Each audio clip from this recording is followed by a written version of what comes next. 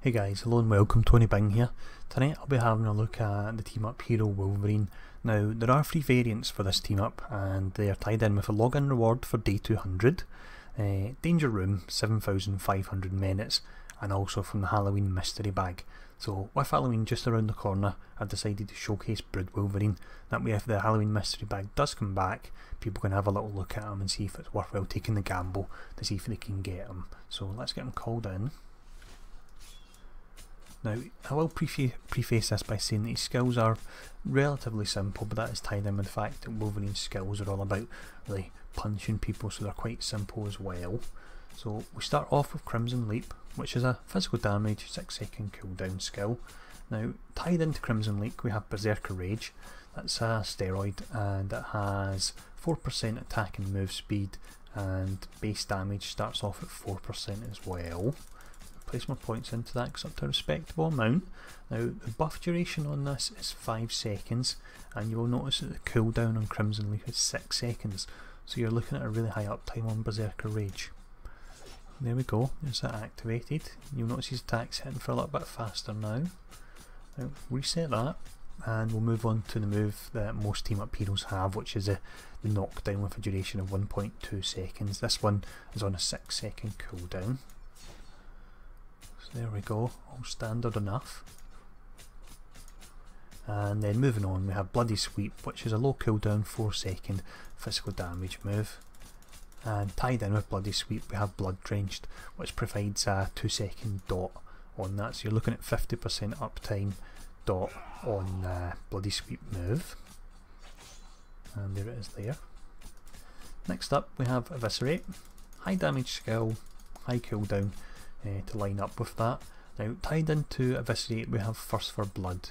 When we put 1 point in it, it adds 13% against bleeding enemies, and if we put this all the way up, it goes all the way up to 55%, which seems a high amount, but later on I will discuss whether or not it's worth maxing that out or not.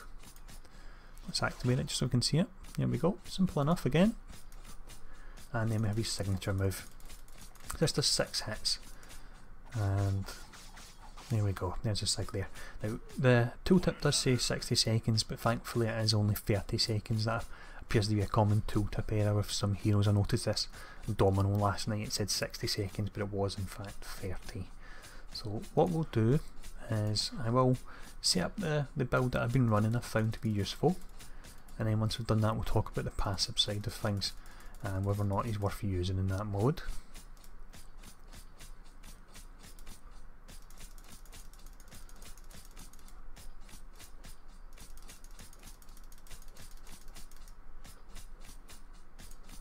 And there we go.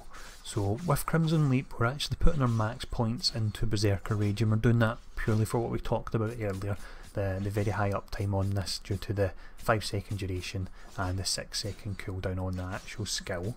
And then we have Eviscerate, so max points into that. We do only put 1 point into Thirst for Blood. The reason being is 1 point into Thirst for Blood makes Eviscerate a very kind of efficient skill when it comes to damage. The more points we put into it means the less points we're putting into other skills, and it actually pulls the efficiency down. So that's the reason I go for that setup. Now while he's doing all these moves in the background, we'll move on and talk about the side of things for passive play. So he has Rampage, Brute Strike rating of 180, Brutal Damage rating of 720, all kind of bog standard enough there. And then we have Uncanny Predator. So what I'll do so we can actually see what we get from this at max points is put points in here.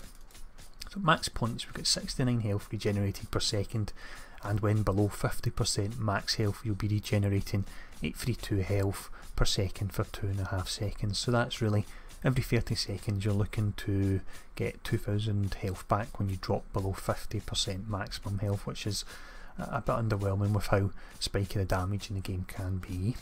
Now next up, for the benefit of team up away power, we have Wet Work. So passive effect in this regenerates 69 health, which might be okay until we notice it's when you defeat an enemy, and really against bosses, against raid bosses, a passive effect like this is useless, to be honest. It's a bit disappointing in that regard.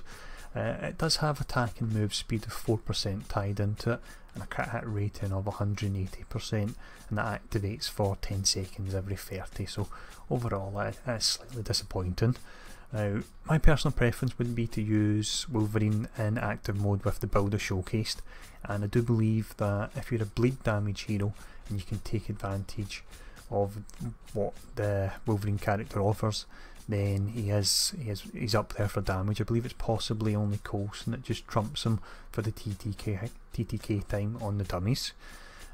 So I'll zoom in just so you can have a little look at him here before we finish up the video. So I hope the video was useful, and if it was, please feel free to hit like and subscribe. Next up I'll be doing Franken Castle, so I'm quite looking forward to that one. See all you guys later.